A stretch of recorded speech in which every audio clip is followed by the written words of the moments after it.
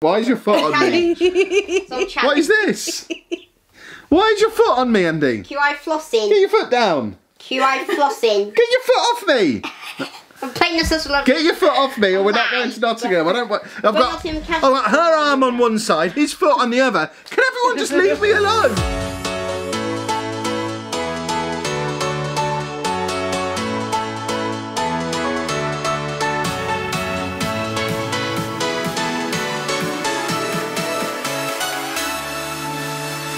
Hello folks and welcome to today's vlog. Today's vlog is a do-over, and if you were around on the channel on Sunday evening last week, you'll have seen us attempt to do a live Q&A, which we'd been promising to do for a little while, and if you went and looked for that now, you wouldn't be able to find it because it was a complete disaster thanks to lag. So this time, rather than doing it as a live one and risking the lag again, we put a post up on the community page asking for questions, and you lot have been submitting questions for the last 24 hours or so, thumbs upping the ones that you liked. At the most recent count, there's been over 130 questions, and some of them have got a lot of thumbs ups. So we're going to get through a whole bunch of these questions. We also have a couple of bits from the PO box to open as well, so we'll open those in a little half-time break once we've answered a couple of questions. And Andy is particularly excited, sat there, because we're recording this Saturday morning rather than Friday evening, and as soon as we're done, we're going to Nottingham, and he is super excited about it. Go have a look at the Lewis and then Castle Marina Park and then home. Yeah, so he wants to go and see Short Stay, then he wants to go back to the Castle Marina and ride in some lifts, then he wants to come home. His trip that he's planned doesn't involve any lifts. There's no lifts there, Andy. Sorry, doesn't involve any trams, I mean. Oh. Well, no lifts. No, there isn't any there. We'll go to Castle Marina. Okay. No trams. Alright. And go home at 3 o'clock. Well, no, we won't even be there until 3 o'clock, Andy. It's what? It's 11 o'clock now. Right, let's do some questions. So, question number one is from Kath K. Says, what would we do if Andy got a girlfriend? Nottingham, City Nottingham. It's never crossed my mind. Really? Yeah. But he will at some point, probably. He's definitely interested in girls and getting more interested in them. So, I haven't thought that far ahead. He turns 15 in like 2 weeks. It's going to happen. I would say within the next 2 years he'll have a girlfriend. Nice. So we probably need to start planning for what we'll do. Obviously, we'll invite her to come round and play. He'll be invited to go round there and play, probably. We'll probably, I don't know. I doubt he's going to want to go out anywhere with anyone because he doesn't like going out with us. But we'll cross that bridge. Yeah, we'll just like with any kid, I think.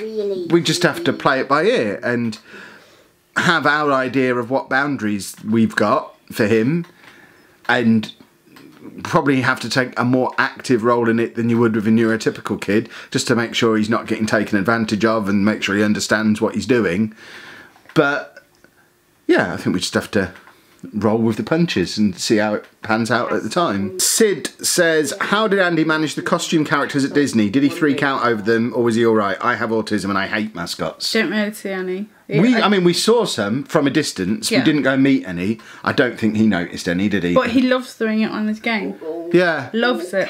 Yeah, but he just didn't seem to show any. He was very, very blinkered in what he was interested in at Disney. He was interested in the castle, and that was about it. And then from once he'd seen the castle, all he wanted to do was do enough rides for us to let him go back to the hotel. He wasn't, I doubt he remembers very much. He wanted to go on them. Yeah. Unlike the... He wanted to go on them in order for us to leave. Yeah. He was choosing the ones that were the least punishment to let him get out of the park. I don't think he remembers any of the scenery from the afternoon of that day. He doesn't want to go on It's a Small World. Hates it. Well, we're blooming going on that next year. I loved that. Hates it with a passion. Why? Doesn't like it at all. Well, I'm going on it. I'll go on it on my own if I have to. No, Small World. Well, every time he says that, we have to be saying yes, Small World. That place is sensory. I'm going on it. That was brilliant. The Biscuit Connoisseur says, what has Andy been talking about wanting for his birthday? He hasn't really this year, has he? Normally Andrew, what do you want for your birthday? 30 years old. No, you're not. What present do you want for your birthday? A bus. You want a bus? A female. A female bus. That's what you got for Christmas? Yeah. Do you want the same thing for your birthday that you got for Christmas? Yeah. That you now don't use? Yeah. Okay. I take to school every day. Doesn't really want anything this year, which, I mean... I wanted to get him a Switch, but but he'll eat But it. he doesn't want one. But he will when I show him the pets game and stuff like that. I don't know. He has no interest in wanting to use it. When we got the Nintendo Minecraft with all the Mario characters and stuff in, I thought that would pique his interest in it. But even then, all he wanted to do was watch me and Amy do it. He didn't want to have a go. So for whatever reason, he doesn't like the look of the Switch. No. I don't know. Perhaps he doesn't trust it because he's not sure if it's a console or a handheld, or because the controllers come off, it doesn't feel sturdy enough. But he just doesn't seem. Yeah, he throws things around. Yeah, he doesn't seem at all interested in having a go on the Switch. We convinced him to go on Mario Kart once, didn't we? And he always refused ever since. Oh yeah, no, he got through one part. Yeah, Three-quarters of a race. He just doesn't like the Switch for some reason. Love the Wii though. Yeah, I think what they need to do is, and there is rumours this might be happening at some point, a Switch Mini where the Joy-Cons don't plug out of it. Just like a fully enclosed console, like a DS, but that can play Switch games. He'd like that. But I think it feels a little bit too flimsy in his hands. With the Wii, he didn't have to hold anything. Well, he had to hold the Wii remote, but... Finn Piggy asks, when Anna persuaded you to start YouTube... I don't like that that's the version of history we're going with. When Anna persuaded you to start YouTube, did you ever think it would grow to this scale? Congratulations on 150,000 subs between us and Andy. Because it is. It's between my Football Manager channel, this channel, and Andy's channel, it's, I think, 156,000 subscribers now. Which is nuts, so thank you to everybody for that. What is this hand doing? I don't know. I don't know, I didn't expect it to go this big. I told him for you. What, you genuinely thought if we started it would get big? If you did Football Manager, yeah, you spent loads But of time nobody in Football Manager is big. Doesn't matter, you're Kevin. I mean, it's... The Football Manager channel is only like 55,000 subscribers and it's one of the biggest ones. It's not possible to be a big YouTuber playing Football Manager. Yeah, but we couldn't possibly have known that 4 years ago when I started. I mean, it was October 2015 I uploaded my first Football Manager video. Dave, what are you doing? You want to do some PO Box? We'll do that in a second. That hand's got to go. It's very confusing. I don't know why it's there. But it was October 2015 when we uploaded our first video. Or I uploaded my first Football Manager video. And it was literally just a little bit of fun. I didn't even... Awful? Yeah, it was awful. You can it's still on the channel. You can still go and watch it. It was recorded on a MacBook Air with a headset and no camera. And I sound really wooden. But I didn't even know I was going to do a second video, and I've barely missed a day since because I really enjoyed doing it. So, well, you said there's something in one of them. Yeah, one of them is for Dave. Let's open this thing. Dave is really interested in getting this open, so let's get it open because he is desperate to know what's inside it and just won't leave us alone. Dave, it's not even food. Can you just recognise your own name or something? Can you read now? It's a lick mat. What on earth is a lick mat? Perfect for runny treats like yoghurt or gravy. So if you put a runny treat on it, I guess it's to slow him down. If we ever give him anything like gravy, it'll just be gone instantly. So I guess you put it on there, and then because it's got all the little prickles on, it takes him longer to get it all up, and he'll just sit there licking it. I guess that's the plan. That's quite cool. Hi Chapman Family, hope you're all well. Enclosed is a gift, lick mat, for your lovely dog Dave. Hope he enjoys it. Have a great day, from Becky in Southampton. Becky, thank you very much. That is awesome. Are we really going to have to get the dog some gravy now? He's having a smell. Let's do the other package while we're here as well. This one is to the Chapman Family. It's already been opened. Did you already open it to see what was inside it? Yes. Or have we already opened this on a video? No, I opened it because I thought it was something else. Ah, okay. So, we've got a nice long letter. Hey Kevin and family, my name's Chloe. My name is Chloe and I'm 19 years old and I've been watching your videos for a couple of years now and I'm a daily viewer. I recently met you, recently at London Comic Con and it was a great panel, and also thank you as you helped introduce my friend to the importance of neurodiversity online. Anyway, just wanted to say a thank you to all of you. Anna, you really are a great mum to Andy. Keep crushing it. Also, good luck to your next year at university. Lucy, Andy and Amy, keep being awesome. Also, Kevin, thanks for making sure, even on my low days, I have something to look forward to. You guys are awesome. Keep smashing it and hopefully you can make use of the few items enclosed. P.S. Anna, another one of those books you said you remember is inside. This one... What's that say? Hiawatha? Is that a thing? Or am I reading that word wrong? And the Hiawatha and the Big Flood was a personal favourite of mine. Thank you again, Chloe. I'm guessing one of these books is called that. Oh yeah, there you go. Hiawatha and the Big Flood. Never heard of it, but I guess it's Anna's the Disney person. We also have The dog, not the dog, the meerkat off of the Compare the Meerkat thing. There's actual books. Yeah, oh my lord. which I had a book, but it wasn't this one.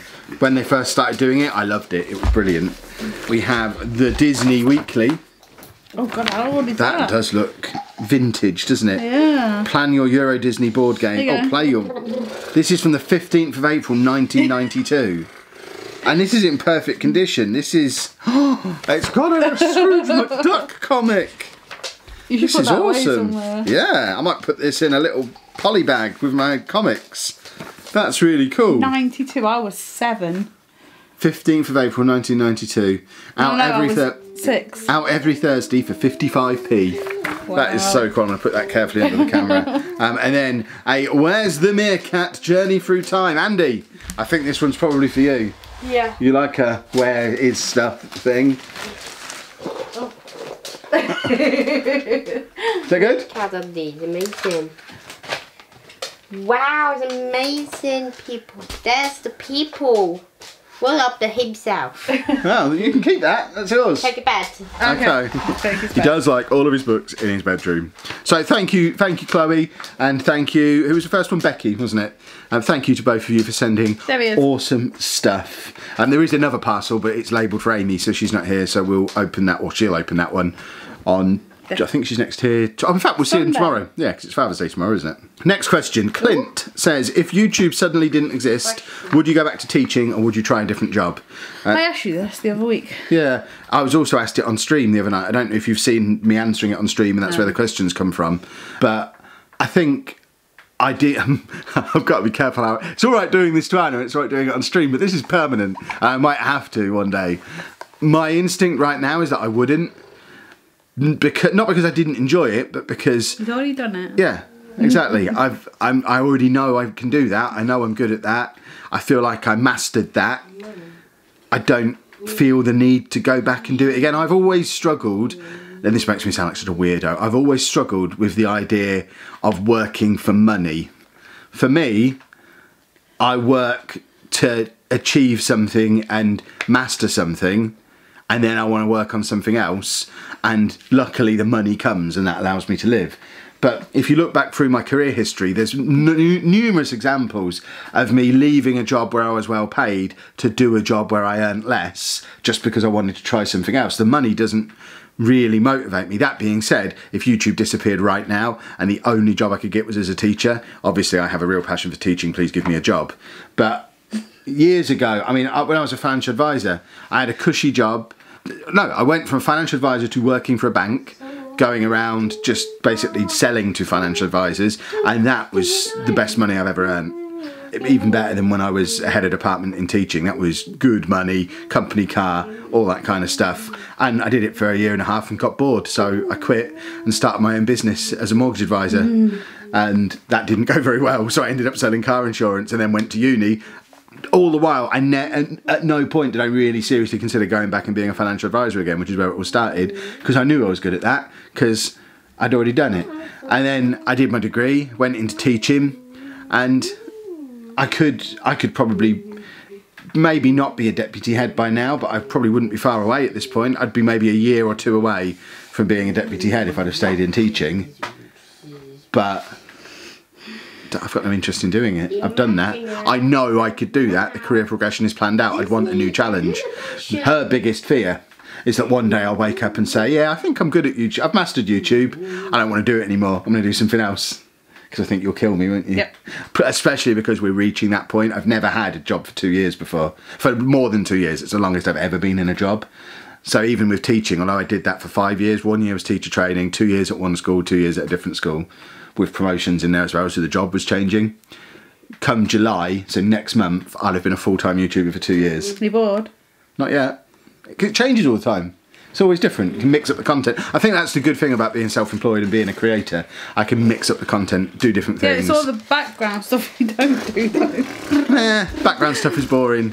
Anna still wants me to hurry up and get last year's accounts finalised. We need to do them. Connor Devins says, why does Andy get into his pyjamas straight away when he gets home from school? Comfort. Yeah, just likes them. I think it's part comfort and part... End of the day. Yeah, it's a way of confirming that he's not going out again. Because back when he was refusing, because he never used to, he used to just wear his clothes. Yep. But then when he was refusing to go to school, way back when, one of the ways he would refuse was by refusing to get dressed. So part of getting him back to school was convincing him to put clothes on to go to school. And he started to agree to do that. But I think it was, I'll put my clothes on to go to school, but then when I get in, I'm going to take them off again, because then I know I'm not having to go back out again. So I think part of it is that as well, and it's kind of just drifted over into everything now. So he'll just wear pyjamas unless he's got to leave the house, and then when he gets back, he can take them off, and then he knows he doesn't have to leave the house again. So I think that's a big part of it as well. Ben Irwin says, has Andy ever tried to view adult content on his iPad? Define adult. He's had inappropriate stuff, both in terms of swearing and as rude as YouTube will let you get, which I understand isn't very rude. So it's not like he's got porn on there, because I don't think he's got any way to access that. I don't think, because you can't get that on YouTube, I don't think. And he wouldn't know how to do it any other way. He probably doesn't even know that word. He wouldn't know what to search for. He doesn't have friends at school who can tell him how to do it, which is probably the way most kids learn. So he's never had anything like really, really adult, but you get the odd inappropriate video. The thing more than naughty videos is stuff with loads of swearing and violence in, which YouTube seems to have a much harder time filtering out than it does the rude stuff. Max asks, do the girls know we're going back to Disney? Yes, they do. Yeah. Amy knows. She knew before we booked it. Lucy knows we're going. I don't think we've discussed it on the vlog. I've mentioned it to a couple of people in the comments. Lucy's probably not coming this time because she's got stuff on. She can't really commit to anything a year out because she doesn't know where she's going to be with college or work stuff. She turns 18 in January. Even if she doesn't have college/work getting in the way in a year's time, she's 18. She might want to go on holiday with her boyfriend or with her friends. So she doesn't want to commit to it at this stage. But the deal we've got a cabin for 6 people. There's a bed for her in that cabin. We're going by car again. There's a seat for her in the car. If she if she decides a week in advance that she wants to come, I've said to her, between the two of us we can work out a way to get her some park tickets so that she can come. I did say I'm not going to buy her full price park tickets there and then, because it's so much more expensive than doing it the way we've done it. But if we could come to some kind of arrangement between me and her where she makes a contribution because she wants to come as an 18-year-old adult who's got a job, then... Oh, I didn't tell you, last night it has been confirmed that adult tickets at Disney are now the same price as child's. Splendid. I don't know if they were more or less before. But yeah, she might come, but at the moment she's not on the booking. But Amy's very excited, Andy's very excited, we're all very excited. Fortnite Fantasy says, even though Andy can't sit through a 2-hour GCSE, do you still think the government is going to make him do it, as it's law that it's compulsory to do the GCSEs, etc, etc, etc, etc? I put this one in just to clarify, it's not the law at all. There's no law to say you have to do GCSEs. Nobody's going to ever force anybody to do any exam. Schools will give you the impression that it's not optional. It absolutely is. You can do GCSEs when you want to, at any age, and you never have to do them at any point. All of that being said, if you are like 14, 15, 16 watching this, yeah, do them, because if you don't do them, you won't be able to get into college and you won't be able to get a job and all this kind of stuff. But for Andy, going to college at 16, getting a job at 18, that's not on the agenda anyway. So... he'll do GCSEs as and when he's ready to do them, as and when he wants to do them. He might never do them. But do them now, though. Yeah, it's absolutely not anything that's compulsory or the law or anything like that. It's a common misconception. But they are time-consuming when you're an adult. Yeah, oh yeah. A lot of time. Do them when you've got the opportunity to do them. Trust me. But yeah, that's why in my exam stress video that still gets quite a lot of views at this time of year, I mentioned in there, it's not the end of the world if you fail them. I mean, obviously it's better to pass them, but if you fail them, you can just redo them. Schools want you to do as well as you can at age 16, because that's what their league tables are measured on. So they put a lot of pressure on for that. That's all it is, it's school league tables. There's no law saying you have to do GCSEs. The law is you have to stay in education until you're 19. And that's some kind of education, so that could be an apprenticeship or a work...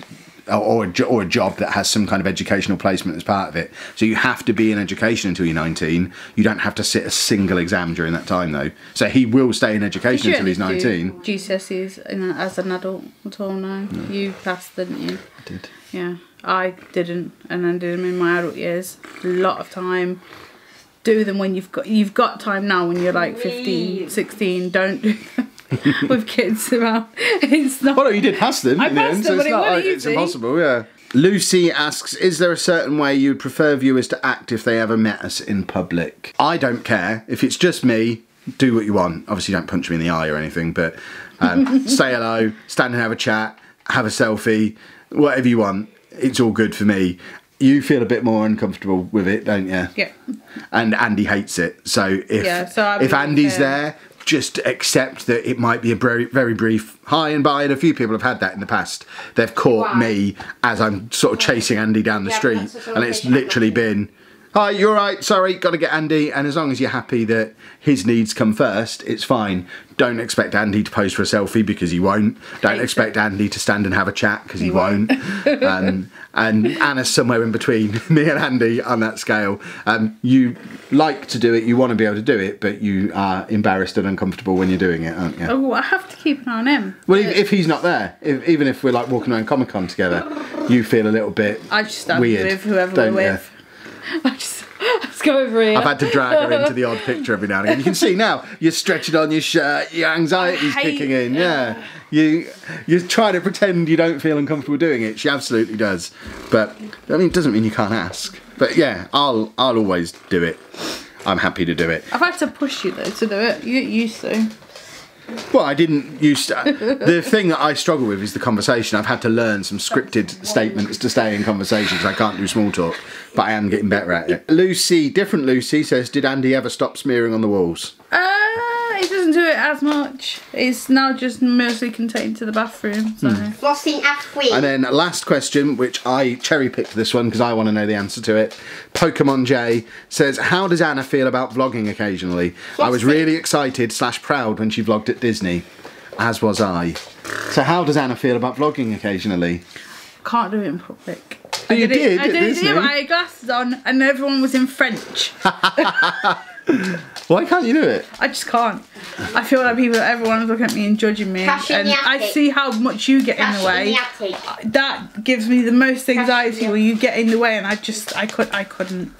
I'd rather die than vlog. And she genuinely means that, I think. I just. So don't think that the channel is the way it is because I'm a control freak who always wants to hold the camera.